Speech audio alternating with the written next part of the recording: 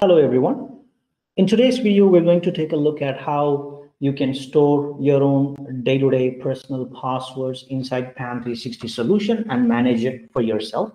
Now, PAM360 is primarily an enterprise password vault. As you know, the solution is used for securely storing and managing the secrets of the organization.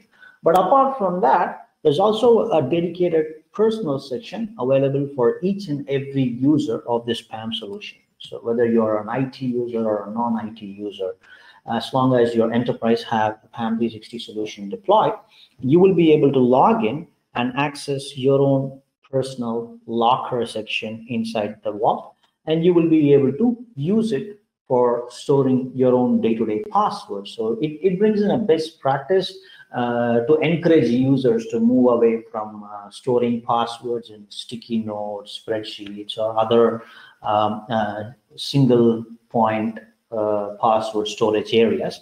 So in PAM360, if you go to the personal tab for the first time, it will ask you to choose your own passphrase. So this passphrase is the master encryption key of your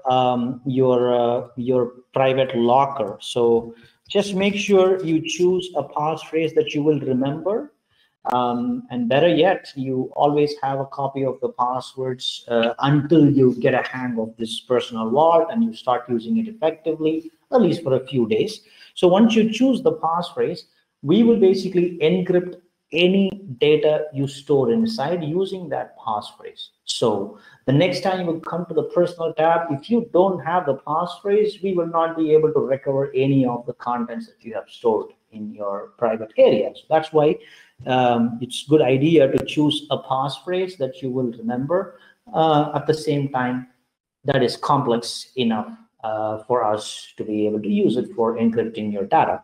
So once you're in personal tab, you will be able to store any form of password, basically. So by default, we've got this like web accounts, banking, credit cards, contacts as default fields, but you can create your own categories. So for example, I want to store some important dates. So I'll create a column called dates, or let me just call it as important dates, for example. And I will mark this as a date column. And I can just say that also as important dates and just say save. Now, I can actually create a new account, and I can actually store a date in it, and I can store what is the date, like what is it makes it important. So I mean, the category to store data can be text or a string or a number or even a password or a date. So you can create your own custom categories, and for each category you can even create your own custom columns and then start storing your passwords. Now if you already have a lot of passwords in like spreadsheets, you can import them using this import accounts option. You will be able to import a CSV file with all your usernames and passwords and URLs directly, and you will be able to make use of this personal vault. And let's say you're moving from one team to another team, or you're leaving the organization and you would like to take your personal passwords with you.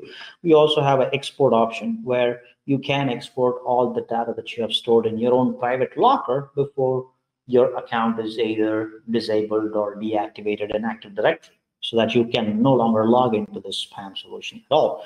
So that being said, the personal tab, like I said, is available for all users, regardless of what role you play in the PAM solution. Even if you are an end user, you will have this personal tab, so you can make use of it for storing your day-to-day passwords and other sensitive information.